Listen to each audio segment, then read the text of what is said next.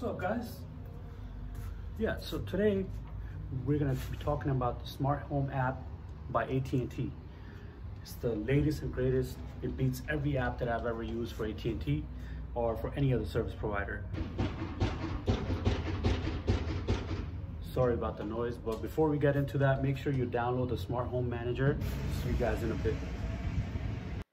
So first thing you're gonna do is launch the app. After you download it, you're gonna log in. Once you log in, go to find weak Wi-Fi in your home, and there's a way to figure that out. Once you figure that out, you go optimize it as your needs.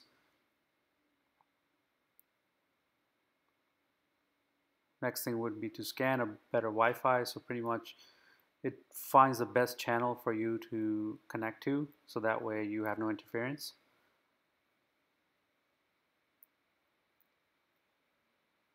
So once you've done that, you're going to go back to your home page and you're going to click My Wi-Fi on top left. It's going to drop down to two different networks, 2.4 gigahertz network, and you're going to have the 5 gigahertz network.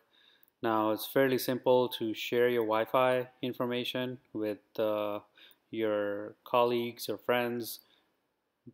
All you have to do is share Wi-Fi and then email or text it. Now another thing I really like about this app is that you could fairly quickly enable a guest Wi-Fi network if you have guests over. So you click on guest Wi-Fi, choose a name, and then choose a password. Those two things and you got a Wi-Fi network up for your guests to connect to. And this is an example, so creating guest Wi-Fi. Let's see how long it takes.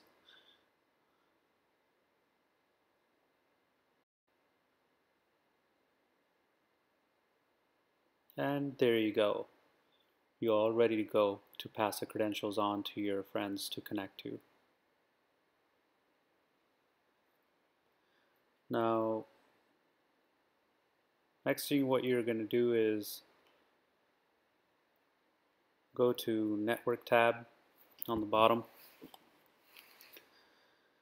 The Network tab is going to have Internet, Home Network Hardware, and Connected Devices.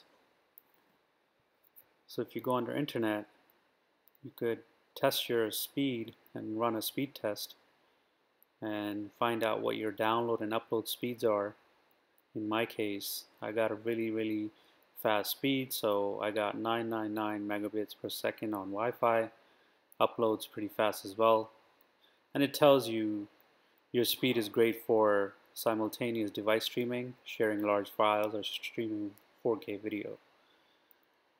Now, if your device feels slow, there is an option there. It says let's fix that.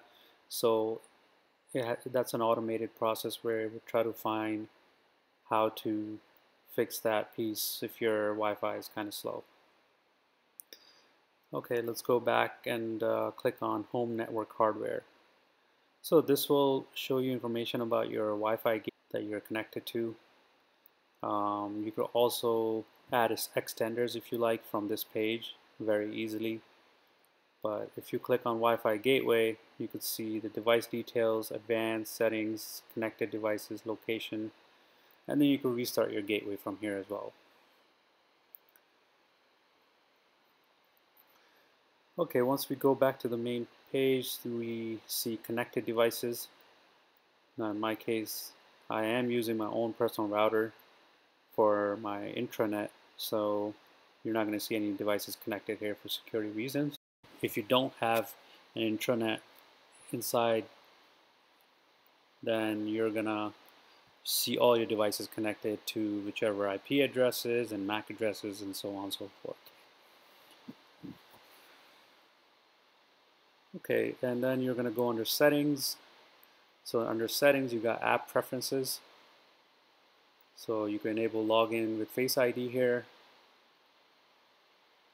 You could troubleshoot network issues or get notifications for it if there are any. You could get updates and reminders. And then you could also do account settings here as well. And you could you could see what kind of data usage you've been and what kind of plan you have and what's your account information, etc. And then you have help on the right side. So it's fairly easy to connect to somebody to chat with about your account, your Wi-Fi, etc. And it actually gives you keywords on the bottom. Let's say if you don't feel like typing, you can just click them and then it'll kind of guide you through to connect and eventually connect you to an agent to talk to, and then they can troubleshoot with you. But you could use voice command as well if you don't feel like typing. So I think this is pretty useful. Um, Thanks for watching, guys. Please subscribe.